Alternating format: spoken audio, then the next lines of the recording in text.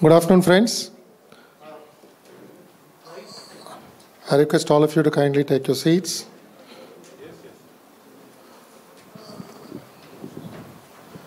I am L.V. Subramaniam, the former Chief Secretary to Government of Andhra Pradesh. I have great pleasure in inviting you to this interactive session with Sri Rajiv Malhotra ji as well as Professor Vijaya Vishwanathan. We have been waiting for this program for last couple of months. Ever since we have become fans of Rajiv Malhotra ji after he has written his path-breaking book, Breaking India. I first invite our important people who are going to address us here. Can I please start with Shri K. Arvind Rao Garu, the former DGP of Police in the United Andhra Pradesh cadre, who is himself a writer. He has translated a lot of books. Shri Shirish Dopeshwar ji, he is the president of the Telangana Pragna Bharati branch, who has been guiding us in organizing this. Shri Sarangapani ji is the person who is transliterating the work into Telugu, the spoken and the written language in this part of the country. Professor Vijaya Vishwanathan ji, who has been the co-author. I request her also to kindly come and occupy her chair. And Shri Rajiv Malhotra ji, kindly, please come.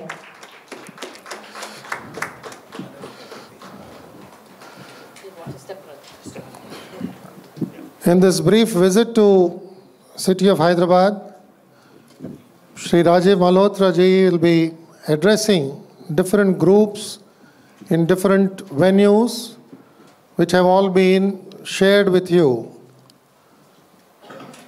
Across the country, we have got people who have admired his writings and who have always appreciated his way of thinking, where he brought fresh insights into the kind of developments which are outside the country but which impinge on the nature of how this polity functions. He has opened our eyes to some of these happenings outside the country so that the people within the country, all of us, we may have our own differences, we may have our own side of arguments, but as a nation, we are together, we want to remain together, we want to make it into a strong nation. But sometimes, unwittingly, the dialogue which develops overseas, it begins to dominate our narrative in this country, and which can always draw some schisms within the country. So this knowledge which Sri Rajiv Malhotra ji has been bringing has always enabled thinkers, writers, columnists, political thinkers to understand the ramifications of some of this ideology which is coming from overseas and see what is its relevance, context, and how do we tackle this nuisance to see that the country's unity is not broken. So it is that perspective which he has been building in all of us. And Pragna Bharati, as you know, is an organization which has always lent its platform for such discussion, to bring unity in our thinking, to understand the essence of diversity, and to take a path which is acceptable to all. Pragna Bharati, in association with Bruhat, is organizing this program of Sri Rajiv Malhotra ji. Several people have come forward to support us. The list can be quite long. We will be paying our gratitude to all of them at the appropriate occasion. I welcome all the members of the press to the conference today, and may I now request Shri K. Arvind Rao Garu to give us the context of the visit briefly before we start the discussion with Sri Rajiv Malhotra ji.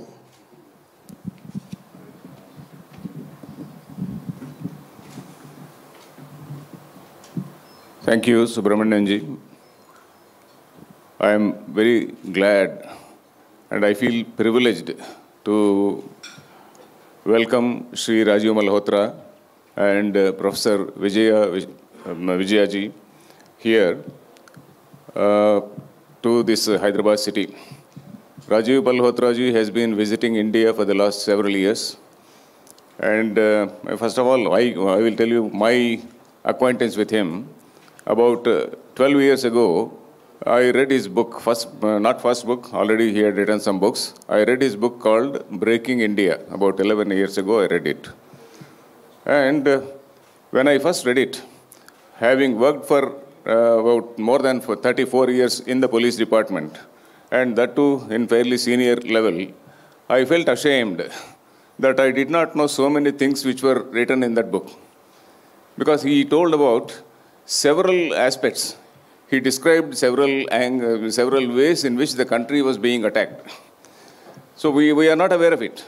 We are aware of some limited sphere here. In fact, I personally felt that he had done a phenomenal work. What the intelligence agencies, the central intelligence agencies have to do, or what probably the foreign officers have to do. So much of intelligence collection was there. And he had written certain irrefutable things in that. He had made some strong comments on certain people who were Indian citizens only, but then who were helping outsiders, and then who were helping the Breaking India forces. So he had written something about them, and so far no one has challenged. And he had written that he had done adequate research about those things. It is not as though he is a sort of, he made some wild allegations and all that. He did a lot of research, and then he produced all those details which were never challenged. So that was my first experience with Rajiv ji. And thereafter I had an occasion to personally meet him in the Swadeshi Indology conference in Delhi. So that is my acquaintance with him. Then if I have to introduce Sri Rajiv ji, so he has been in America for the last 50 years or so, an entrepreneur, an IT person, basically an IT person, artificial intelligence. So his basic subject is that. And he also ran some companies, made some good money, but not for himself, but he was also a good donor to several universities. And in that process, he came to know, he got acquainted with some of the professors in the universities. And we all think that professors in the universities are very, very noble people. But then there are also people who have various plans. The professors in America and other Western universities, they have got their own agenda. They have an agenda to analyze a country, analyze what are all the fault lines in a country, and then see how the countries can be broken and how they can exploit the resources of that particular country for the benefit of any Western country, let us say. Not only America, but any Western country. So usually that is the approach of very many professors there. So he, incidentally, probably, he got in touch with all those people. And then he discovered that there was some massive plan, or rather not only one, several massive, several networks which were operating against the interests of India. So it was at that time that he further did some research into that. And then he brought out his books like Invading the Sacred and Breaking India. Then again, thereafter, he wrote another very well received book called Battle for Sanskrit. The Battle for Sanskrit. The Battle for Sanskrit is again something to do with our culture. Basically, if you want to denigrate a nation, if you want to destroy a culture, one way to destroy the culture is to give a dog a bad name and hang him. So that is the policy. So that way you denigrate the culture by misinterpreting the text and then giving all types of wrong interpretations. So all those things he studied. And then again later, one of his recent books is Artificial Intelligence, How It Is Going to Change Our Lives. And then again, artificial intelligence also in the context of the national security only. And that other book, Breaking India, again, he is in the context of national security. And again, his recent book, Snakes in the Ganga. Of course, it has nothing to do with the snakes or with the Ganges, Ganga. It has something to do with the people who are sitting in Western universities. Very high universities, so-called highly respected universities called Ivy League universities. and then who are having who are having their own agenda to break various countries. So how those people are nurturing a particular atmosphere, nurturing some people. So we know these are all the old techniques only. We all know that our own Niti Shastra, whether it is Kautilya Niti Shastra or Kamandaka Niti Shastra, we are acquainted with the things called Sama, Dana, Bheda, Danda. So this Bheda, how to create divisions within a group, in a targeted group. So that is what exactly they are practicing. There is nothing new, but then we were totally unaware of it. In fact, it is our job to know. It is our job to know. As I said, it is the job of all our intelligence agencies to know it. It is the job of our foreign officers to know that. But unfortunately, we probably skipped that. So it went upon Rajiv ji the burden fell on probably him to study them and then to sensitize us. I really feel that he is a person who has opened the eyes of so many scholars in India, particularly Indologists. What is the role of Indian scholars? What should we do? And as Subramaniam ji said, we are all having one common interest, that is preserving this nation, preserving the identity or integrity of the nation. So that is, from that point of view, his books are very, very relevant to us. So that is the brief background. So this, tomorrow and day after, there are different sessions. Tomorrow in the forenoon, there is a session in the Hyderabad Central University. Probably the organizers, our Pragna Bharati people, have already circulated the information to you. Tomorrow, the meeting is on the challenges, various forces at play, challenges for a rising India. So that is the subject matter tomorrow in the forenoon. And again in the afternoon, in the Institute of Public Enterprise, the subject is almost same. And then there will be a discussion with Rajiv Malhotra ji and Vijaya Vishwanathan ji. And again on 15th, it is organized by one organization called ABRSM, that is Akhila Bharata Rashtriya Manch, Vidya Manch. So, Shaichana Manch. So, they are organizing one meeting at the CES, that is in ICRT. Yeah, that is in ICRT building. Then again in the evening, there is a program, 15th evening, there is a program called Pragna Puraskar. This Pragna Bharati, along with Brahat, another organization named Brahat, is organizing this whole event. And this Pragna Puraskar is a Puraskar or award given to eminent people every year by Pragna Bharati. So that award presentation will be there for Rajiv ji on that evening, 15th evening. Say for all these things, invitations, the attendees, they have to register, and then they have to, on the website, they have to register, and then they can attend. Attendance is absolutely free, and all are welcome. I request all the members of the media to cover this in a proper manner. And basically, it is something which has to do with our national security and national interest. So there should not be any sort of misunderstanding about it. In fact, he also writes about the divisive elements within the country. So that also will be there. So even those people can question, because when we have a meeting, all types of people will be there, questions will be there, and Rajiv ji will be ready to speak to them, discuss with them, explain to them as to what are all these forces, etc. So with this, I leave the stage to Rajiv Malhotra ji and Vijaya Vishwanathan ji. Thank you. Thank you, sir. ఇప్పుడు సారంగపాణి గారిని వచ్చి ఒక 5 నిమిషాల్లో రాజీవ్ మల్హోత్రా గారి యొక్క ఆయన పరిభాష, ఆయన రాసిన గ్రంథాల గురించి క్లుప్తంగా, అలాగే ఏ విధంగా ఈ చర్చ మన ప్రస్తుత సమాజానికి ఉపయోగమో, ఎందుకంటే వారు ఇంగ్లీష్లో వీరు రాసిన కావ్యాలని తెలుగులో దాన్ని ఆంధ్రీకరిస్తున్నారు. అందుకు వారిని 2 నిమిషాలు మాట్లాడవలసిందిగా కోరుతున్నాను. It's for the local media. 1 minute, Rajuji. Sarangapani will just a few words. More for the Telugu media. After that, and after that, what you want is interview, media interview. Over here.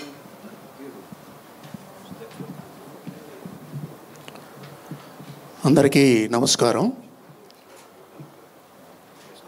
Rajiv Malhotra గారికి, విజయ విశ్వనాథన్ గారికి స్వాగతం.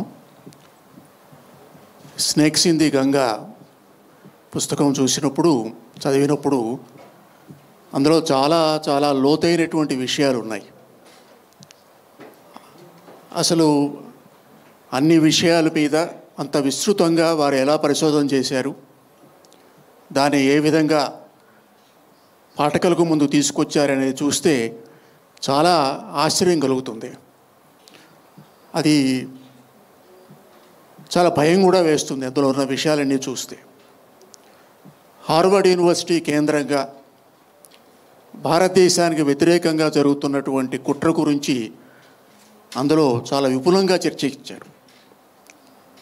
అక్కడ పుట్టినటువంటి critical race theory ఆధారంగా critical cash థియరీని తీసుకొచ్చి దాన్ని భారతదేశానికి ఎగుమతి చేసి భారతదేశంలో ఉన్నటువంటి బలహీనతలను, ఫాల్ట్ లైన్స్ను దెబ్బకొట్టడానికి చేస్తున్న ప్రయత్నాల గురించి వారు ఆ పుస్తకంలో రాశారు. అట్లాగే చైనా, సౌదీ అరేబియా, అమెరికా ఈ మూడు కూడా ఏ విధంగా ఒక రకమైనటువంటి కల్చరల్ సబ్జుకేషన్ కోసం మనల్ని ప్రయత్నం చేస్తున్నాయి అనే విషయం కూడా వారు అందులో చెప్పారు. అలాగే రకరకాల నెట్వర్క్స్ ఉన్నాయి, ఓమిజిఆర్ నెట్వర్క్ అని. అలాగే మీడియాని ఏ విధంగా కంట్రోల్ చేస్తున్నారు, ఇండియాలో ఉన్నటువంటి మీడియాని ఏ విధంగా కంట్రోల్ చేస్తున్నారు, ఏ ఆర్గనైజేషన్స్, ఏ వ్యక్తులు చాలా ఇంపార్టెంట్ రోల్ ప్లే చేస్తున్నారు, వీటి గురించి కూడా వారు ఆ పుస్తకంలో చాలా విపులంగా చర్చించారు. అలాగే బ్రేకింగ్ ఇండియా 1కి బ్రేకింగ్ ఇండియా 2కి మధ్యలో ఉన్నటువంటి ఇంపార్టెంట్ డిఫరెన్సెస్, క్వాలిటేటివ్ డిఫరెన్సెస్ను వారు తీసుకొచ్చారు. అప్పటి బ్రేకింగ్ ఇండియా శక్తుల కంటే ఇప్పటి బ్రేకింగ్ ఇండియా శక్తులు చాలా బలమైనవి, మేధోపరమైనవి, చాలా వ్యూహాత్మకంగా వ్యవహరిస్తున్నాయి. సో వీటిని ఎదుర్కోవటం, గుర్తించడం చాలా కష్టం unless there is N awakening among hour cells. అలాగే ఇంకా వారు చాలా విషయాల పుస్తకంలో చర్చించారు. చాలా ముఖ్యమైనటువంటి విషయం ఏమిటంటే మన దేశపు కుబేరులు ఏ విధంగా హార్వర్డ్ యూనివర్సిటీకి రాజపోషకులుగా మారి భారత వ్యతిరేక పరిశోధనలను స్పాన్సర్ చేస్తున్నారు. ఇది మనకు తెలియనటువంటి కొత్త విషయం ఇది. సో మనకేదో మన బిజినెస్ హౌసెస్ పేరు మీద హార్వర్డ్ యూనివర్సిటీలో ఒక స్కూల్ డెవలప్ చేయటం, ఒక డిపార్ట్మెంట్ డెవలప్ చేయటం, ఒక చైర్ ఎస్టాబ్లిష్ చేయటం, అవన్నీ చూసి మనం ఆనందపడుతూ ఉంటాం, మన వాళ్ళకి చాలా మంచి పనులు చేస్తున్నారని. కానీ మన ఇండస్ట్రియలిస్టులు అర్థం చేసుకోవట్లేదు, పెద్ద పెద్ద పారిశ్రామిక ఫ్యామిలీస్ అర్థం చేసుకోవటం లేదు, వాళ్ళు దాన్ని ఏమి పరిశీలించట్లేదు. తర్వాత వాళ్ళు ఇస్తున్నటువంటి ఫండ్స్ దేనికి ఉపయోగపడుతున్నాయి అనేది వాళ్ళు అర్థం చేసుకోవట్లేదు. అది చాలా ఇంపార్టెంట్ ఇష్యూ వారు అందులో తీసుకొచ్చింది. అంటే మన నిధులతో, మన యువ మేధావులతో మన దేశానికి వ్యతిరేకంగా జరుగుతున్నటువంటి అనేక పరిశోధనలను, నెట్వర్క్స్ను, డేటా కలెక్షన్ గురించి వారు చెప్పారు. ఇందాక అరవిందరావు గారు మాట్లాడుతూ బిగ్ ఆర్టిఫిషియల్ ఇంటెలిజెన్స్ పుస్తకం గురించి చెప్పారు. రాజీవ్ మల్హోత్రా గారు రాసిన artificial intelligence. Snakes in the Ganga పుస్తకంలో చాలా చోట్ల ఏ విధంగా డేటా, బిగ్ డేటా ఏ విధంగా క్యాప్చర్ చేస్తున్నారనే విషయం వస్తుంది. ఆ బిగ్ డేటా ఏ విధంగా క్యాప్చర్ చేస్తున్నారు, బిగ్ డేటా యొక్క ఇంపార్టెన్స్ ఏమిటి, ఆ బిగ్ డేటాని క్యాప్చర్ చేసి ఏ విధంగా ఆర్టిఫిషియల్ ఇంటెలిజెన్స్ అల్గారిథమ్స్కు దాన్ని ఉపయోగిస్తారు, దాన్ని భారతదేశానికి వ్యతిరేకంగా ఏ విధంగా ఉపయోగించవచ్చు. సో అట్లాగే ఇప్పుడు ఈ దావోస్ కుబేరులు, ప్రపంచ కుబేరులు ఏ విధంగా వాళ్ళ యొక్క సామాజిక ఎజెండాను ప్రపంచం మీద రుద్దుతున్నారు. సో ప్రతి ఏటా జరుగుతుంది దావోస్లో. మన రాష్ట్రం నుంచి కూడా ముఖ్యమంత్రులు వెళ్తుంటారు, ఫైనాన్స్ మినిస్టర్స్ వెళ్తుంటారు, అందరూ వెళ్తుంటారు. సో వాళ్ళు ఏ విధంగా ఈ ప్రపంచంలోనే అత్యంత సంపన్నులైనటువంటి కుబేరులు ఏ విధంగా వాళ్ళు ఇప్పుడు they are trying to manipulate the social agendas అనే విషయాన్ని కూడా వారు వెలుగులోకి తీసుకొచ్చారు. చాలా అనేకమైనటువంటి విషయాల్ని అందులో ఉన్నాయి, పొందుపరిచారు. సో హార్వర్డ్ విశ్వవిద్యాలయం కేంద్రంగా జరుగుతున్నటువంటి కుట్రను వారు బహిర్గతం చేశారు. వీటన్నిటినీ కూడా మనం చదువుకోవాలి, చాలా లోతుగా అధ్యయనం చేసి మనకి ఇచ్చినటువంటి విషయాలు. సో 700 పేజీలు మనకు ఇచ్చారు. 350 పేజీలు ఎంతో రెఫరెన్సులు, ఫుట్ నోట్స్ కూడా ఉన్నాయి. అంటే వారు రాసిన ప్రతి సెంటెన్స్ కూడా, ప్రతి వాక్యం కూడా, ప్రతి కాన్సెప్ట్ కూడా దానికి సంబంధించినటువంటి పూర్తి ఎవిడెన్స్తో ఆ పుస్తకం రాయడం జరిగింది. కాబట్టి మనం ఆ పుస్తకాన్ని బాగా చదవాలని కోరుకుంటూ అందులో ఉన్నటువంటి విషయాల్ని ప్రెస్ వాళ్ళు ముఖ్యంగా దాన్ని వెలుగులోకి తీసుకురావాలని కోరుకుంటూ నేను ముగిస్తున్నాను. Thank you one and all. ధన్యవాదాలు సారంగపాణి గారు. Now the floor is open to Dr. Rajiv Malhotra ji. We're all very anxiously waiting for you. Kindly.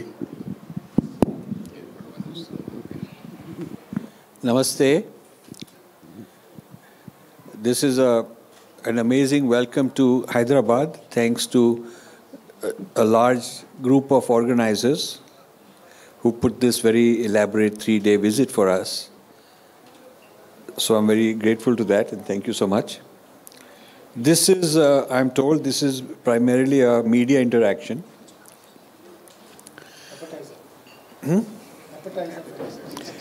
Appetizer. So I don't think it's a good idea I'll speak a whole lot, because I think your questions would be very important. And the speaker before me did a very good job summarizing in Telugu. He's also translating the book into Telugu. He tells me it's almost ready, so we're looking forward to having the translated script, and then we get it published. So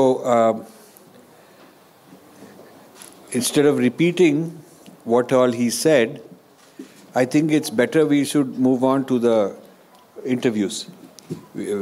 I'm told there are certain people who want to come and interview, and the choice was doing it here versus somewhere else. I thought, why not do it here, because we have everybody here.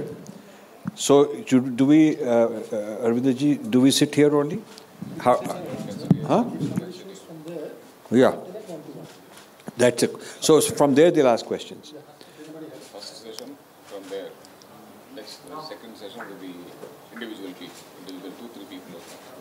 Okay, so first it will be questions from there, and then there will be some individual people coming here to do interaction. That's the format? Yes. Fine. So let's have questions. So the first question. Yeah. Good evening, sir. Good evening, madam. This is Niranjan Desai from Bharatavarsha News, a local organization. Welcome to Bhagyanagar, sir. This is not Hyderabad, this is Bhagyanagar. We proudly call it Bhagyanagar always. My question related to Infinity Foundation. Let me read the question, sir. There's a lot of indifference and ignorance among the Indian masses about the likes of the work of Infinity Foundation. I keep posting in many groups, but the traction that media, social media, but the traction that I get for this minuscule, very less compared to latest music trends in the market. And last but the least, since yesterday midnight, whole India is covering Triple R's achievement in Oscar, and Natu song got Oscar award. No other news in any channel you open. This is the picture. So in this situation, they don't want to know about our true history, culture, heritage. History may be economic phase, maybe different phases. That their indifference gone invite our own entire civilization. My question is, how to face it? How to face it? Yeah, how to bring them back to track? So the question is that in spite of 30 years of work we've done, not hobby, not part-time, but full-time, and put everything I have, tan, man, dhan into this, and with the help of very good people like you trying to promote it also, at the end of the day, there's very little traction compared to some cricket match or some Bollywood or some, some new sensation, some popular culture, excitement. So people like that. Now, what has happened, in my opinion, compared to when I was a student, long ago. I think the level of thinking has gone down in the sense that there is short attention span. We used to read a lot. Then television came, so it was less. Now social media even less. So now they tell you that you have only a few seconds to make your point. Nobody is going to read hard. But we were reading very hard in those days. Our civilization is built on traditions which require a lot of concentration, lot of attention span. There would be discussions and debates go on for days. The big teachings are requiring serious thinking, concentration. So there is a degradation of the mind, quality of mind, the level of thinking has gone down. Now when you have people like that, then in a democracy, you have to cater to such people in order to get elected. So the politicians have to become low in thinking and become emotional. Offer them emotional idea here, there, something very simple everybody can understand. But if you offer them a serious proposition, something long-term, an idea, concept, they're not going to understand. They're not going to vote for somebody like that. So they're going to vote for a person who talks about, big, bombastic statements. So you give them very hyperbolic, very exaggerated statements, make them feel proud and make them feel good emotionally, then they will vote for you. So this is the problem of, it's a downward spiral of democracy requiring appeasement of people, and this requires giving them short-term, quick sensations, and the people are becoming like that, and then they're demanding more of the same. So a country like that will be ruined, because we are facing China, which is very different. China spent 50 years educating everybody for 2 generations. Everybody today, young people, they are educated, their parents were educated, their grandparents were educated. So 3rd generation of educated people. And when I interact with them all over the world, they're very analytical, they can concentrate, they can think for themselves, even though they don't know English, but when you speak to them in English, they come back with intelligent answers. Whereas I find that a lot of our people, you ask them some question, they give you some random answer, yahan ki baat, useless talk. So they're not able to think clearly. So what to do is a very serious problem. The problem is not me and the traction. Who cares about my traction? I'm talking about bigger problems like lack of education system, lack of proper values in our NCRT, the UPSC exam. I'm talking about, and what has happened is, as we point out in Snakes in the Ganga, the government has outsourced a lot of the thinking to foreign consultants. So even though we say we are decolonized, we are running our country politically because we are getting elected.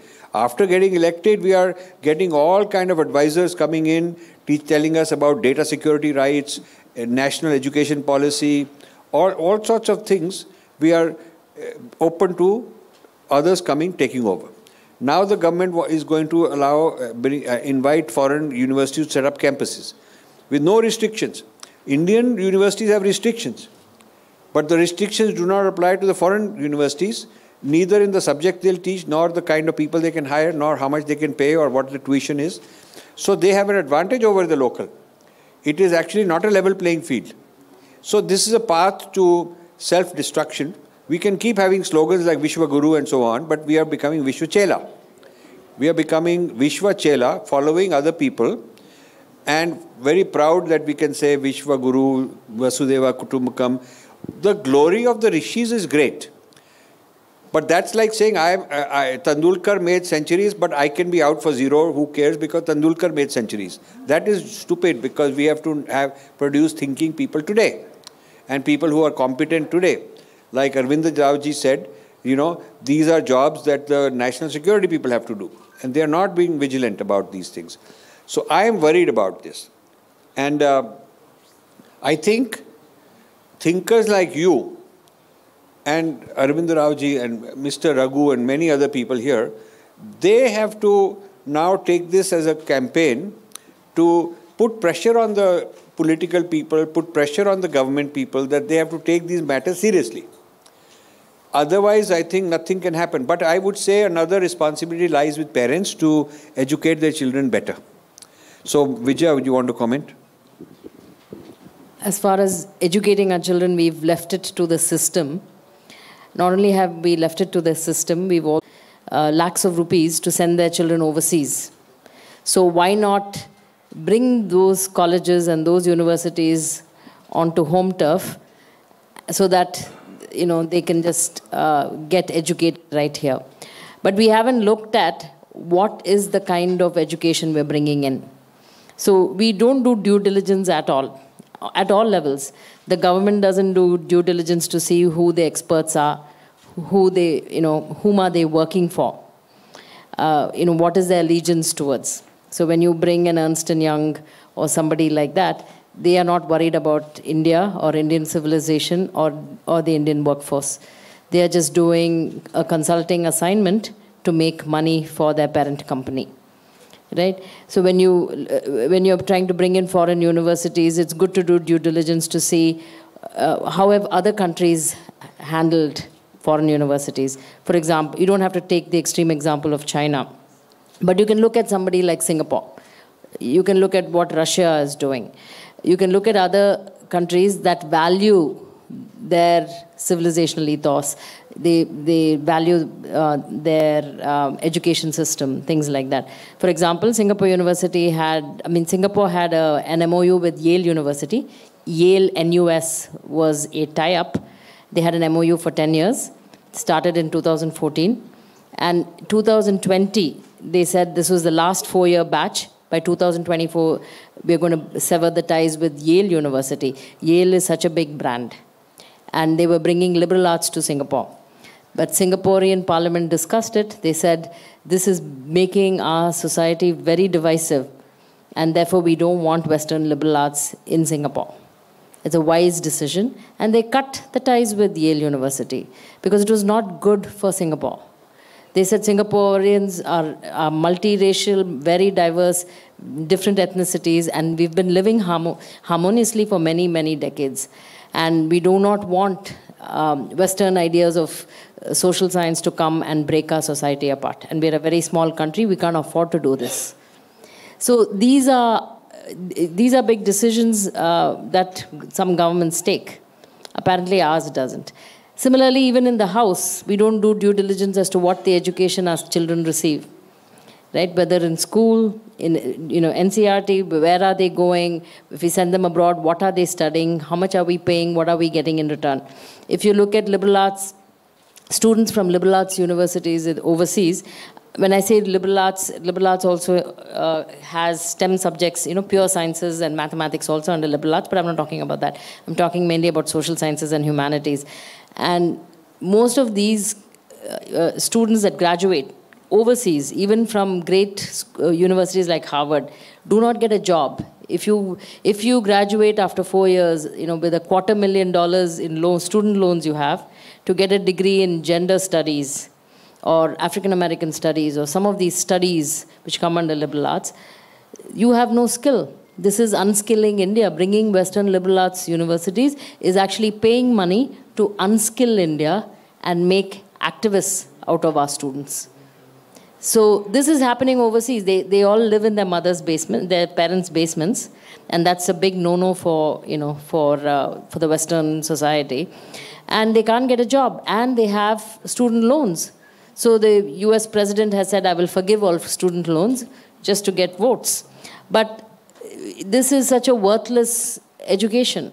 So we haven't even done due diligence for that. So I think we don't do due diligence, and that goes back to the low IQ, and attention deficit sort of society that we have, and especially the younger generation.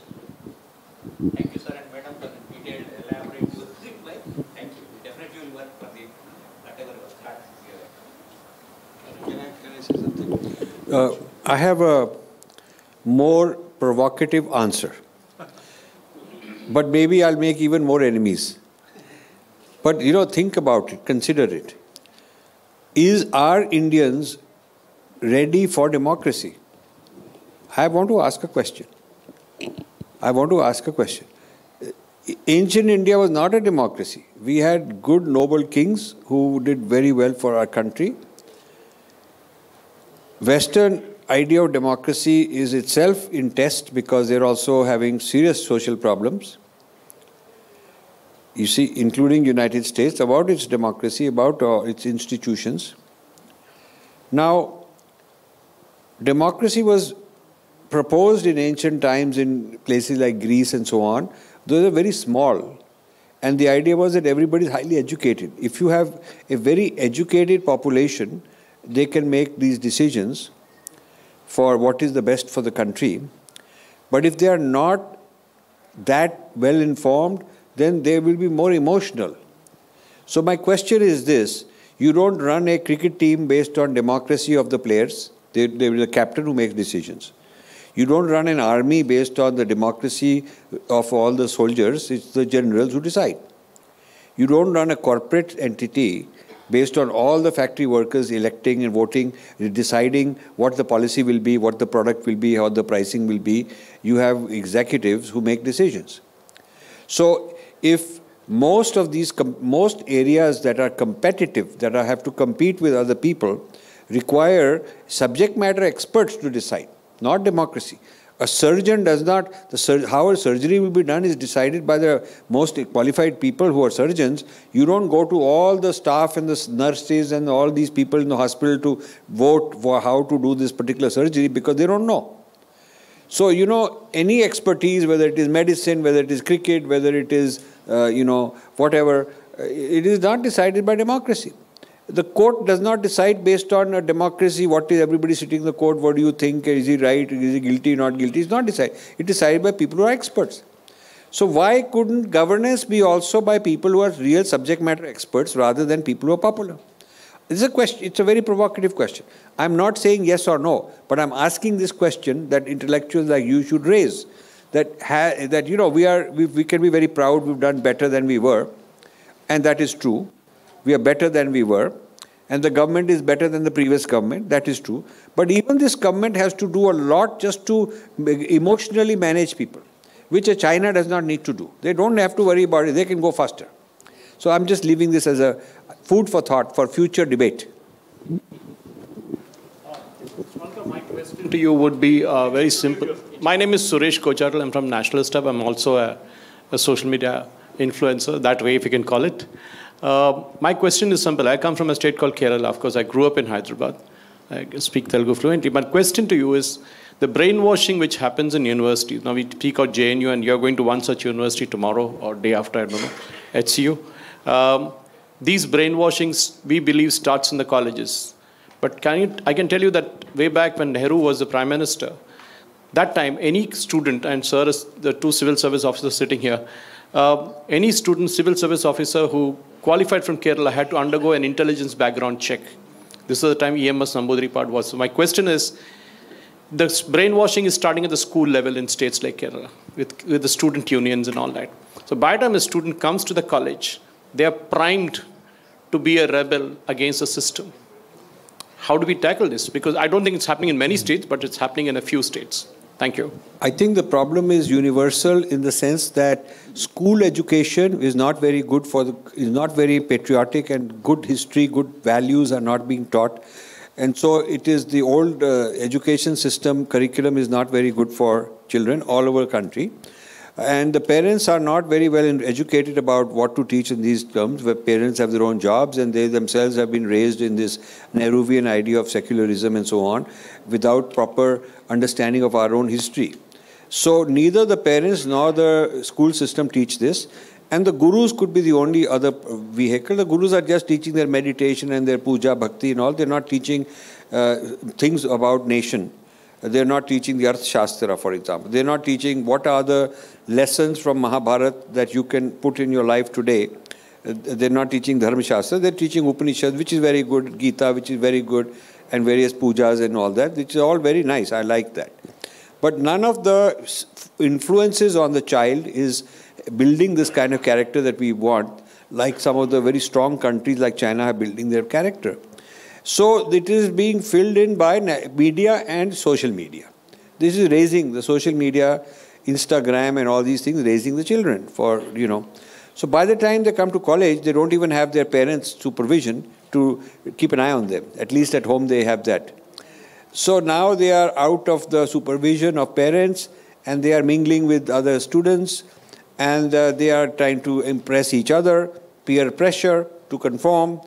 And the old guard of professors in these universities are all very left-wing types, and they move the students in that direction. So this is what the dynamics is. It's a very difficult thing. Now, after 8 years of new government, they have not been able to transform either the NCERT curriculum or the UPSC curriculum or the professors on a large enough scale, because BJP and RSS do not have a deep bench of highly qualified, trained intellectuals that can fill in these jobs. Because the focus was not on creating intellectual Kshatriyas. The focus of the Shakha is not creating intellectuals. So that is a vacuum we don't have in our country. The left has created these ecosystem, and we have not created a sufficiently good, powerful ecosystem. So that is a dangerous situation we are facing right now. Now, things are improving, but very slowly. We don't have that much time. I don't believe that China giving us too much time. Things will happen fast. Things on the global stage are happening very quickly. And technology-wise, we're lagging behind. We are not putting, if you look at percent of GDP invested in R&D, India is one of the lowest in the world, even today. So how do we catch up with technology, R&D and technology if we are not investing enough? There is money with the billionaires, but they are living good life, making profit and living good life, not putting it back into long-term R&D. What's the reason? Why are these guys who are making so much money not able to invent chat GPT or search engines or platforms or AI engines or all the technologies coming, we are buying, importing from somewhere? There is no excuse. China, a much poorer country than India, 50, 60 years ago, has educated its people, does not depend on Apple or Amazon or Google or Facebook. They have their own, and they are not only doing this very good job for domestic control of the social media, exporting it to Africa, Latin America. Many countries are using Chinese platform. So how can we say? When I was 20 years ago, I was told that one advantage China can never have is software, because we are more creative and they are communist and they are not creative. But look, they have gone ahead of us in artificial intelligence. I was told that we have the English language advantage, they don't have, so we will do better. All these slogans and all the newspapers and all the politicians all over the world very proud that we are the software guru and whatnot. Point is, the reality is this. You are a software company, city also here, big software hub. We are supplying labor to the American multinationals to do the software which they will own. They are the owners of the intellectual property. They are the owners of the patent. We are supplying the labor. So just because we are supplying labor doesn't mean we own the technology. There's a difference between whose technology it is, which is American, and who is supplying the labor. So we have trained labor to get jobs, and they bring repatriation of income, and good for cities like this where you can apply, bring a lot of create jobs. It is good. But China not only supplied labor for factories, but they ended up outsmarting their client, outsmarting the Americans, building the products themselves, better, cheaper to compete against them, and learned the technology from the Americans and then went ahead. Why couldn't we do that? After all, Microsoft is here with tens of thousands of people, and I'm told Google is here and Apple is here. All these people are here. They've been here for a long time. Lakhs of our people are working. Why are we still dependent on their products and not able to build the same product ourselves in our own name? So this is, are we just followers? Are we tech coolies? I mean, are we Vishwa coolies and Vishwa chelas? Followers and doing dirty work and low-level work for the owners? Or are we, how can we call ourselves Vishwa Guru? We're certainly not Vishwa Guru technologically. We're certainly not Vishwa Guru in terms of media and discourse and academic. Who teaches, who controls the discourse on India is not people in India. These discourses are set from places like Harvard, the international discourse. So I think there are serious issues, and it's difficult to get our people to take this up seriously. That's the if you say too much, then they don't like you and they block you. This is a problem. Also on the China issue, a couple of years ago, actually a decade or so ago, 2 decades ago, China encouraged English language education. They brought in many teachers from America to teach English. 2 years ago, 3 years ago, they said, enough, we're not going to teach our school children English anymore. We don't need that at all. In fact, the government controls science, math, and history education in China.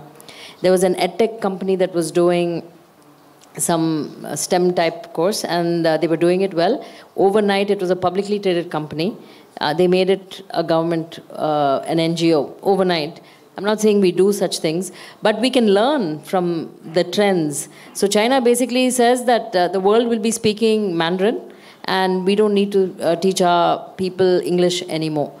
Whereas we have not even been able to make textbooks in the vernacular languages successfully, even though we know research has shown that children actually learn better in their mother tongues. We don't have science and math in different vernacular languages even till today. Though the education policy sort of broadly talks about, we should have all these courses, every subject should be taught in the vernacular. We don't have teachers that are trained, we don't have curriculum, we don't have textbooks, we have nothing. Whereas China is on the other way. They are so aggressive that they've stopped English altogether. Good afternoon, sir. My name is Kandula Ramana Reddy. I am from Kurnool district. इतनी देर से हम education के बारे में बात कर रहे हैं. In Telugu, there is a word, Kuti kosam koti vidyalu. Chaduvu is only reading and writing. Vidya is different. Okay. So many people are doing their degrees and master degrees only put their in wedding cards beside their names. Okay. And Vidya is a different, like ITI, vocational courses, some other these things. You said China is not going to give more time. Okay. In India, for manufacturing sector, there is no skilled labor today. Who is going to correct this? Unnecessarily people are studying degrees, BTech in software. If you civil engineer doing software, mechanical engineer doing software, everybody is going to software side. They are studying 4 years in engineering college, and then 6 months they are doing one course in Amirpet, and then everybody is going to software companies. So our skilled manpower is not working for our country, our production, for our nation. Who is going to correct this?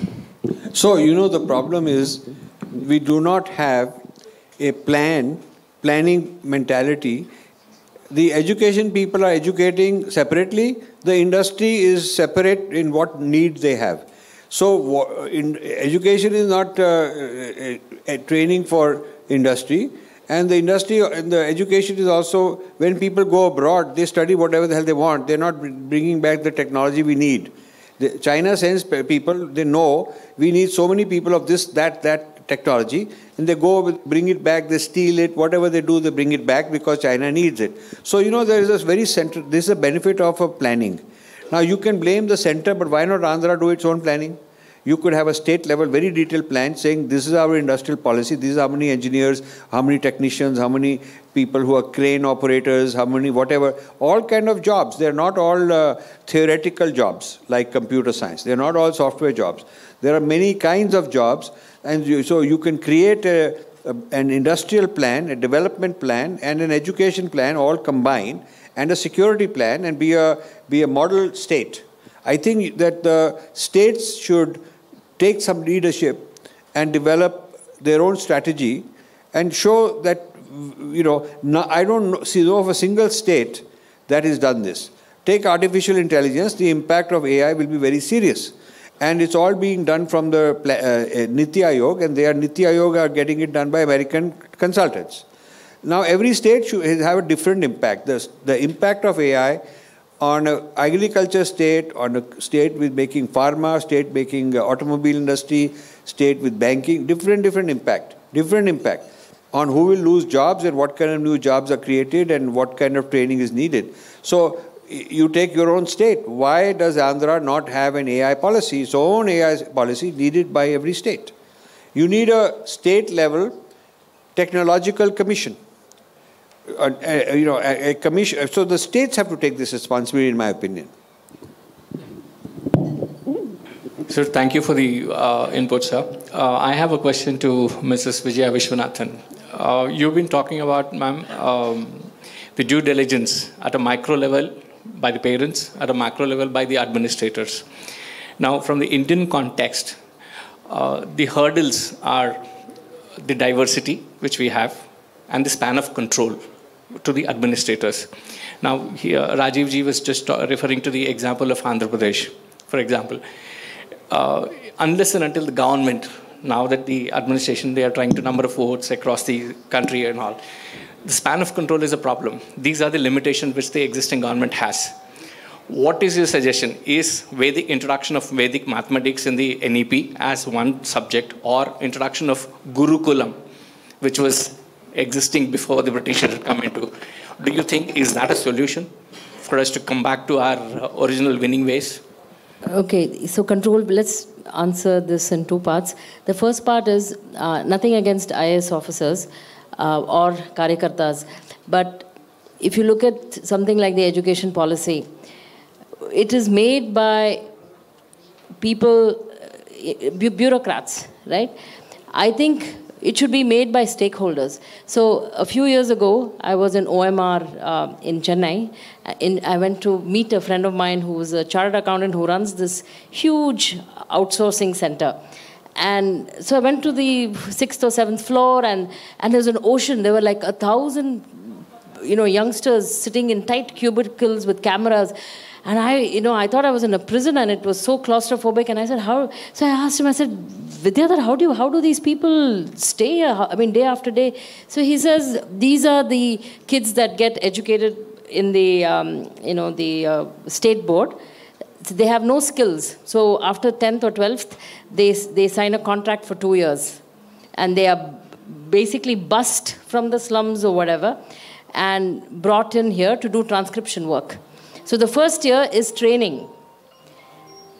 And I said, after 2 years, how many people stay? What's your attrition? He said 100%. The day their contract finishes, all of them vanish. So he says the first year we teach, the second year we get, some kind of work out of them. And that's how this game works.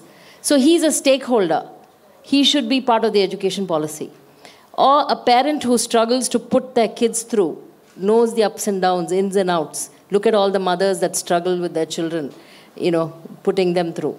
Or somebody who are teaching students who read history books and say, this doesn't make sense, but yet I'm forced to, teach the kids. So these are people who are stakeholders, and they should be an active part of the policy, not just bureaucrats. I have nothing against bureaucrats, they're really smart people, but they can't be subject matter experts from election commission to education. Right? So this is something we can do. We are not doing. As far as Indic knowledge systems are concerned, I think absolutely yes. I've done it personally myself. I've educated 2 boys in the Western system and with Ganita Shastram, Sanskritam, things like that. Not out of nostalgia, but because of relevance. It makes them think differently. It gives a different drishti. For example, Ganita Shastram has ideas of encryption. Like you use Bhuta Sankhya, where, it's all in beautiful poetry. And when they say Surya or Chandra, it's 1, because there's only 1. So one has to sort of decrypt and say, when you see Surya, it's 1. So there are ways of, and then Katapayadi system. There are different ways of encryption in Ganitam. So these are concepts that young children are exposed to. And they're very relevant. It's not because, but of course, many of us ourselves have not been exposed to this kind of education. So it takes, it's very difficult to find experts. So you have to first create curriculum. You have to convince parents and others that this is actually good and it benefits students. And then you have to also train teachers, because you have teachers that know Sanskritam but not Ganitam, but who know mathematics but not Sanskritam. So this is a huge task which only the government can take on. But nobody in the government knows anything about all of this. Neither will they let stakeholders and others take charge. So it's not like we can't do it, we don't have the resources, but we just don't do it in the right way.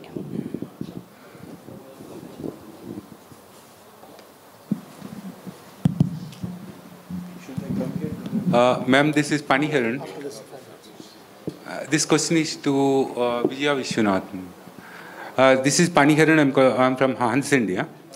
When we are talking about education, I wanted to refer few case studies. There is a general practice of women wearing flowers in their hair. It's a very centuries old practice. No, by doing this, in fact, seasonally they used to change those flowers. If we really look into the impact of it, they were really supporting hundreds of floriculture farmers. There are some women who used to come and sell. There is a lot of areas that.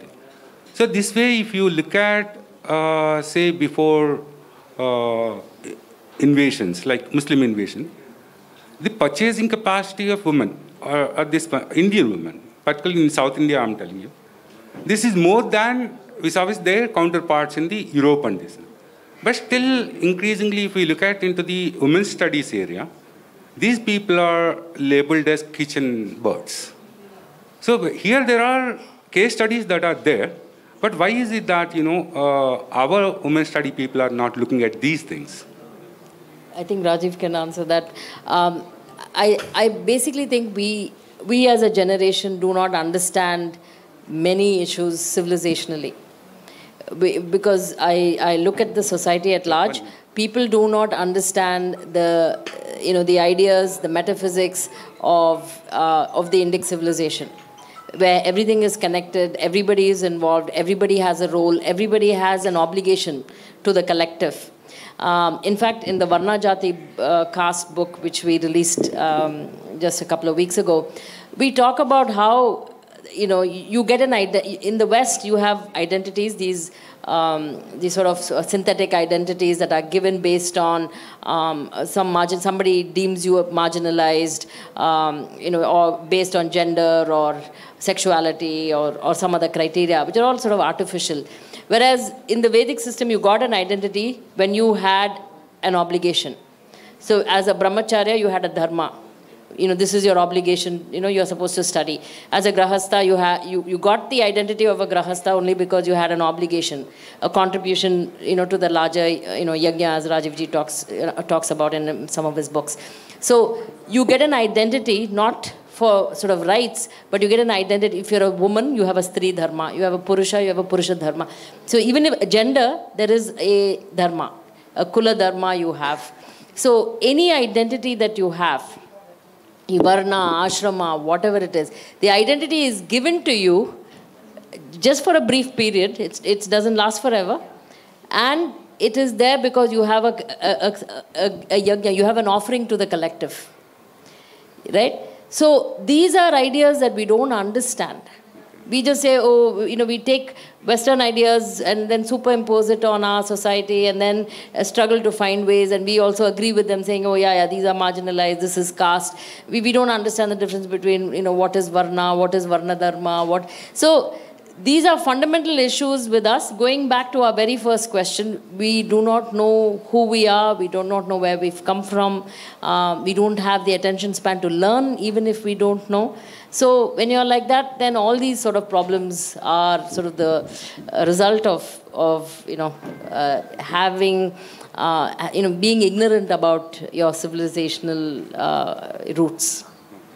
So another question to Raju, sir. Sir, there is a kind of dichotomy which we see these days, particularly in case of Hindus. They celebrate a lot of festivals which are in a way aligned to natural geometry, derived from the life-centric cosmology of Hindus, or Sanatana, whatever. So on the one hand, these people celebrate all these festivals and use all that symbols, the rituals and everything goes on. On the other hand, the parents, they insist their children to be experts in physics, maths, and English, and these areas. if you really look at the background of it, you know the word physis is there in ancient Greece. And here, Prakriti. Both are, the concepts are both are similar. Then physis has turned into physis natura, then to physics. Means life-centric cosmology too, it was reduced to the level of materialistic cosmology. From there, the controlling of nature, all materialistic principles, science, application, all these started there on that side of the continent.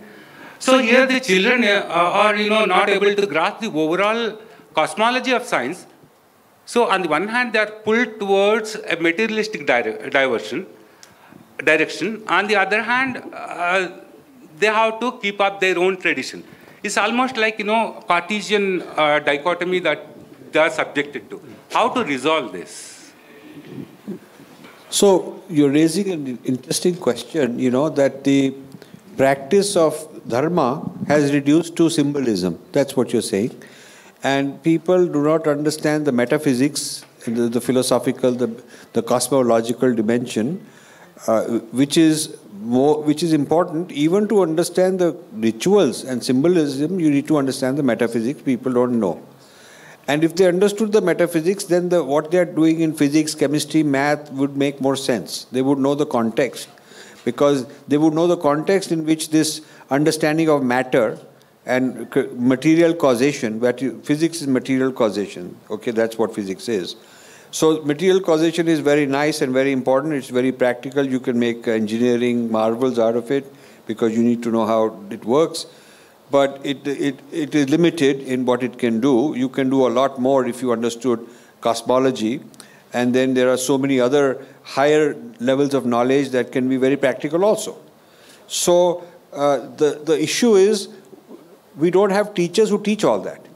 So the gurus are not teaching that, and that is their job. We are giving them unlimited money. They have no shortage of money, no shortage of reputation, prestige, clout, power, none of that. No shortage of number of followers. There is no excuse for the gurus not to take on these topics and say, my job is to educate the whole masses on these matters. Because they have the adhikar, people will go to them and listen to what they are saying. Even more than the government, I think the gurus have responsibility in that. That's how I feel about it. And so, there's no shortage of where the problem can start being solved. But we need that initial ignition, that fire. Either government has to solve it or gurus have to solve it. Somehow it has to be solved. My worry is we're running out of time. My worry is that the solutions, the capturing of the mind is going to go more and more very rapidly into algorithms controlled by foreign people. These algorithms are the new devatas. These algorithms are the new adhikaris, the new gurus. People are bowing to them in social media, and education is coming through algorithms. Judiciary, some legal systems, how you hire a person, all the personnel departments are using algorithms and AI to figure out who's qualified. So we are being run by artificial intelligence, which is run by big data. And the training of these AI systems is largely being done by the people who own all these algorithms, not Indians. So we are being colonized by algorithmic colonization. This because we are not smart enough, we are not controlling ourselves, we are not thinking strategically. Others are filling that gap, that vacuum of power, which is why I wrote this book, Artificial Intelligence and the Future of Power, 5 Battlegrounds. That is what this is. Not a book or technical book. It's a book on philosophy, policy, social implications, exactly like what you're saying. You've identified a problem, that there is a gap. And in my work, I've identified that because of this gap, and we are not doing anything about it, this gap is being filled by new technology. It's like the new teacher, the new guru for us. So, 2 small questions. After this, we're going to end this session. We're going to have a one-on-one interview for you, sir. So, 2 last questions to take. I request you to keep the question straight and... Hello, sir. This is Arti Kashyap from Deccan Chronicle. The question is, as a younger generation, I want to understand, have we become less tolerant as a society now, or it has always been the case, more or less, And now we see more of it because of the social media. The things are coming out so easily and so quickly. So has it been the same or it has been changing? And if so, what are a few reasons that you can cite for that? Thank you. So by less tolerant, you mean social conflicts? Yes. So social conflicts have always existed, but now because people are not isolated geographically, they are everybody's business is everybody else's business. Everybody knows what everybody else is doing and everybody's saying. So the opportunity for conflict is more. Also, there is overpopulation, more and more people competing for fewer resources. So there is competition among communities all over the world. Now, the thing that is troubling is that the use of social media to create conflicts is being controlled by other people. It's not our people who control this social media. We do not have our own social media. So what the algorithm will support or not support and who it will deplatform is not up to you or me or anybody in this room. Even our government, they do not have control over the social media. They've sold it out. This is a very serious matter. It is the social media which created the Arab Spring uprising, the Hong Kong revolts, all the problems in very many countries, including the CAA and all these farmers things and all we had here. There were a lot of hands of the social media, and the social media is not Indian. This is it's a kind of a remote control management of the emotions and psychology of our people, and so you will see that these things will happen more and more. Just wait till the next election, there will be a lot more of this. One last question, sir. Namaste, I'm Shailaja. I'm representing Samachar Bharati here. So one simple question. What do American ambassador designate to India, who's already declared his intent that, he's going to work on the core issues of CAA and so on. So, I mean, how do we face these external onslaughts? It is very much part of the system. So. Yeah, so we've predicted this in our Breaking India 2.0. Read the book. We were telling you where it's coming from. When the moment this guy was considered, this LA mayor and all that, I wrote about it, that this guy is bad news and Indian media should have taken some of the stuff and started writing articles. Government can't stop. But if the media and the public outcry, then the foreign country thinks again. So you see, the first test by leaking a rumor, that there is a rumor that Mr. X will be appointed ambassador, because they want to see what is the reaction that comes back. If the reaction coming back is very, very tough and strong, and I wrote that, but Indian media didn't want to even publish my article. Indian media did not even want to publish my article. So, this thing, nobody complained, so it's all become fine.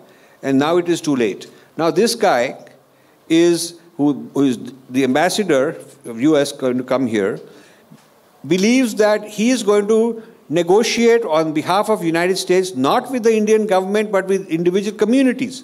So he will negotiate with Khalistanis here, Sikhs, and say, okay, what do you want? Are you right? Are you wrong? It's like the British used to adjudicate disputes among Indians. British used to adjudicate. Now American guy, ambassador here, will have Baithak and invite Nagas, invite Manipur people, invite people from here, Dravidian people, invite some group here and there, Maoist, and he will hold a Baithak in the embassy and say, okay, I'm going to have a seminar for human rights, I'm going to have a seminar for social justice, and I'm going to have a seminar with the Indian LGBTQ people. Now he's going to conduct, it's like on one hand we have Chandrachud, who's doing the job of government, thinking as if he's running the government. On the other hand, we'll have the American ambassador doing this. What are we going to do? So, why is the Indian government not able to think ahead? I have had many meetings with people in Delhi, and they said, we have everything going on, we are reacting, we are responding. So I told them, if you make a list of the most important 5 or 10 negative things that have happened, one is this ambassador, one is what happened in Geneva, those things. One is the BBC thing, one is all these articles in American press, one is, allegations from the US government that your democracy is being compromised. If you look at all these foreign interventions, how many of them were you able to predict before it happened? And this person who's the top guy, I don't want to name, he was silent. I said, you are telling me it's all under control, but you only react after it happens. You have no ability to predict. So in fact, we are predicting sometimes years in advance and you're not taking it seriously. So this is a serious problem I have with the current dispensation, with all due respects to them. So thank you, gentlemen. That's the last question we're going to take. And we request Hands India people who wanted a one-on-one session. Hands India, please come forward. You can have it on. Otherwise, the question and answer session is over. Once the Hands India one-on-one session is over, probably we'll have Nationalistic Hub for a one-on-one session with Mr. Suresh Kochatil. That's the program going forward.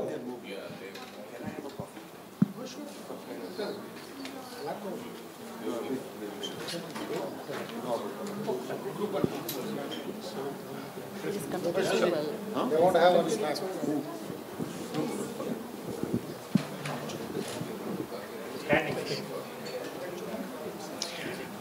I sincerely.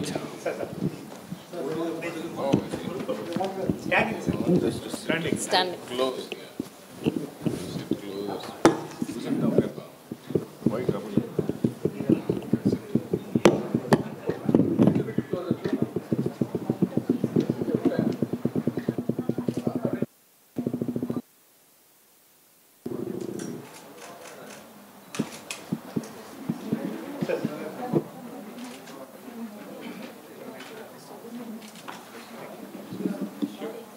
I'll tell them then. You want to rearrange the No, you can leave it, sir. I will put that. Where will the person sit? He will bring his camera. I will just check up with him again. Yeah. It looks strange. Hello. How you want to have it here or you want to have it right here? Okay. Yeah, if you prefer sitting here. आप यहीं पर बैठो मैं उनको बुला देता हूँ बस आप हिलना नहीं आप आराम से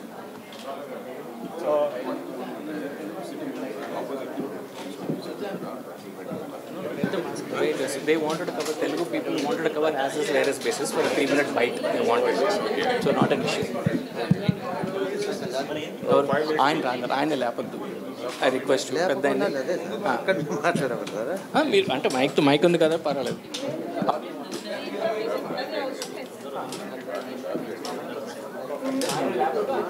Would you like to have?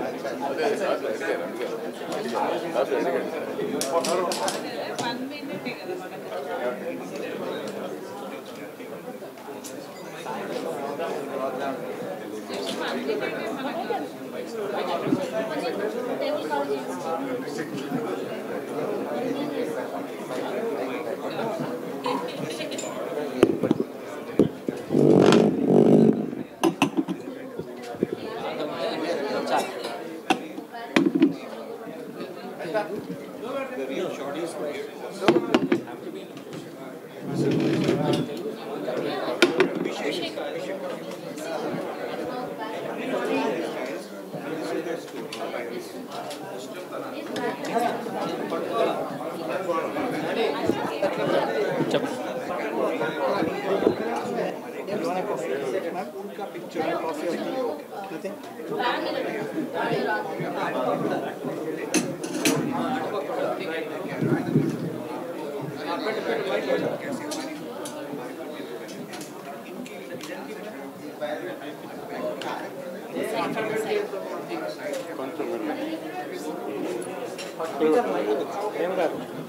పట్టుకుంటారు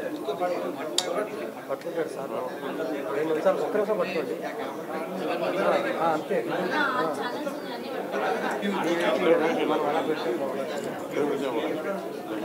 పట్టుకోండి డానీ గారు పట్టుకోండి తీసేయండి బ్యాగ్ తీసేయండి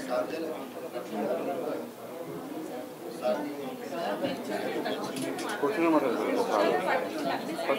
పెట్టేసారు సార్ కూర్చుంటారు కూర్చున్నమాట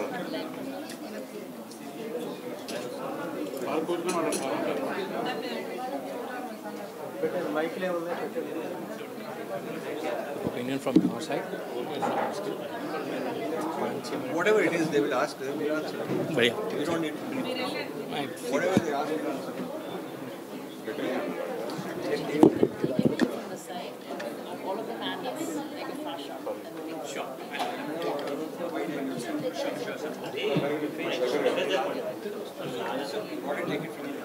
do the guy running. Yeah, you can take from here, there, everywhere.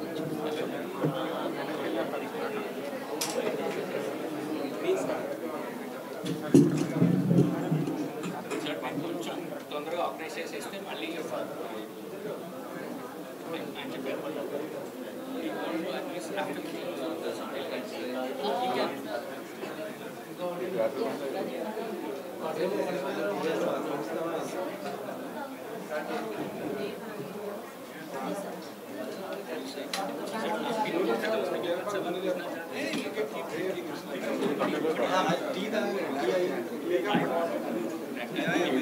Relax, can't feel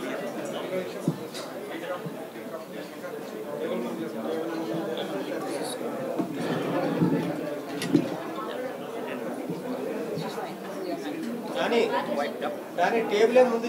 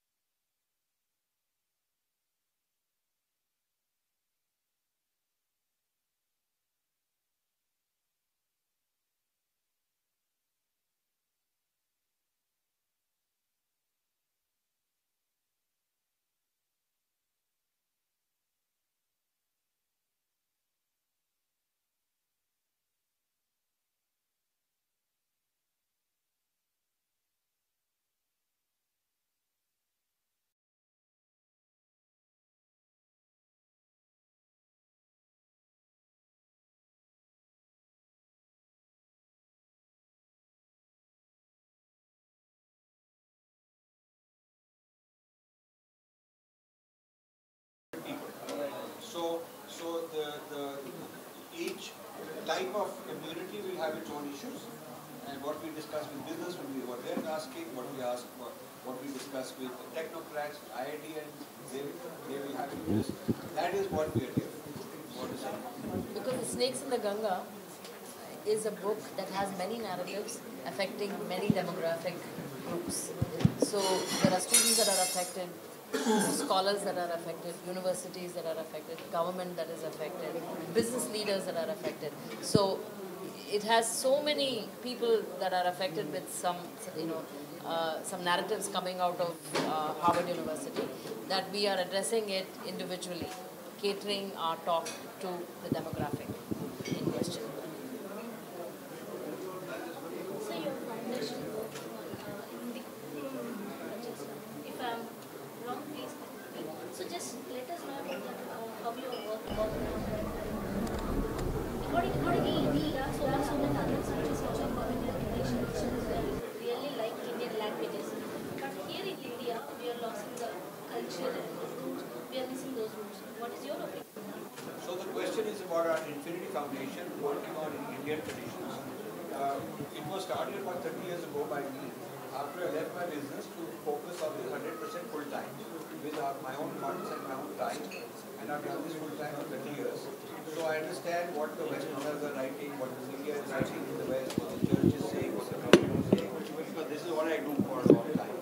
And my experience is that all over the world, why on a popular level there is appreciation. Yoga people, there's a lot of vegetarianism, there's a lot of meditation, a lot of interesting things about Indian food and so on.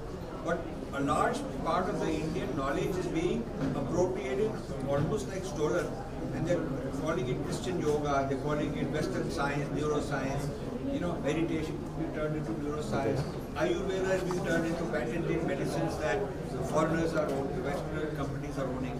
So while our culture is doing well, but we are losing control of it. And we are losing control because we don't have an overall strategy in our own country to respect this knowledge. Others will not respect if you don't respect yourself. This is the thing. China respects itself, very strong. Chinese medicine, Chinese thought. Because China is controlling their own narrative, they export their idea to the world. And the world has to listen. India, there is no government or no agency that has the power, clout, and the strategy to create our narrative and export it to the world. So we say we are Vishwa Guru, but we are Vishwa Chela. Even Indian studies is being done by other people more than by ourselves. This is a sad state of affairs. And in India, until we revive our own respect for our traditions and organize it in a systematic way, export it from here, then until we do that, others are not going to respect it. This is our problem.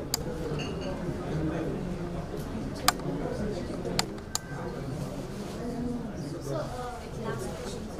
Why we are unable to get patents for spices, of there are so many medicinal values in our spices and so many ways that we are using the food materials. Even though in the turmeric, except turmeric also some other country got a patent. Yes. Why we are unable to get those patents? Is that because of lack of knowledge or the scientific variation? What is really lacking? Very good question. Why is it that other countries are getting patents on our knowledge? Whether it is turmeric, whether it is many Ayurvedic things, many Ayurvedic things, and also they are developing neuroscience based on our meditation. This is Harvard is doing it, a lot of places are doing it. Why aren't we doing it? One thing I will tell you, the budget of India for research and development is among the lowest in the world. Percentage of GDP spent on research is very low. So we are not focusing on research and creating intellectual property and patents. Corporate sector want to license somebody else's know-how rather than creating Indian know-how. This is a job. So as far as medical knowledge patenting is concerned, Indian pharma industry should do it. Because this is there in the field of pharma, they're making a lot of money, very rich. They should be taking this job. So we are doing little bit here and there. Even our traditional healing systems are being studied by Westerners more, and they are taking the patents because they do the hard work of validation, they do the hard work of testing it out in different ways, figuring out, writing papers, and then filing for patents. So this is like we are too complacent and lazy कि हमारे ऋषियों ने बहुत काम कर दिया, we don't have to do anything. Because our rishis are so great, we don't have to do anything. It's not like that. We have to continue. Every generation has to produce its own rishis, its own intellectuals, and we have to work hard. This is the price we're paying for not for being lazy, I think. In fact, Many of you probably do not know that the whole idea of reincarnation is being studied in the West it's called perceptual sciences or something like that. In a medical school in Virginia, you can go check it out. University of Virginia, the medical school, the neuroscience department, they're studying reincarnation, which we've known forever, but we've not done anything with it. So tomorrow there's something that will come out, and we will have to, import it back into India. One last question, sir. You have written so many books, purely making India and snakes in Ghana. So you always shown in your book that Satya, Dharma, Shishya, Parampara. So these are the values of Sanatana. I believe that the government has focused on the books. Maybe they have made an analog in the thinking and planning that the next education should be this kind of chapter, that our new generation will learn and they will make an Vishwaguru. I believe. So what is your opinion that will the government is really focusing on your books? So, a lot of individuals are reading the books and benefiting from it and starting their own channels, sometimes in their own name, not even quoting our work. Even in the government, they are getting influence. Even in the ministry, they are getting influence. But unless, you see, we have a tradition that the parampara has to be respected. If you don't respect the parampara, then what happens is that the continuity of knowledge is lost. So we are working very hard producing knowledge, and somebody reads it here, somebody reads it there, but in an organized, systematic way, government should take seriously. Government should develop a master's degree course on these books and introduce it into policy making, introduce it into training IAS officers, ICS officers, IPS officers. That work is not happening. That work, because government is very busy winning elections, economic development, there are so many challenges. So this business of really rewriting, redoing whole education system based on this new knowledge that we are trying to bring out, this is a very important work that has not yet happened. Can you please. Me and all these guys Rajiv, we have one interview in the room. We have one special. Okay, interview in the room. Yes. So they do not want this common thing. So they wanted to have it in the So there will be a secret interview. आप लोगों को नहीं invite किया, आप हमारा secret interview होने वाला है. But thank you everybody. Namaste to all of you. Thank you. Thank you.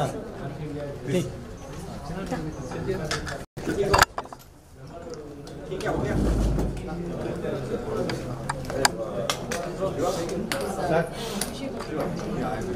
Abhishek. Just have one cap.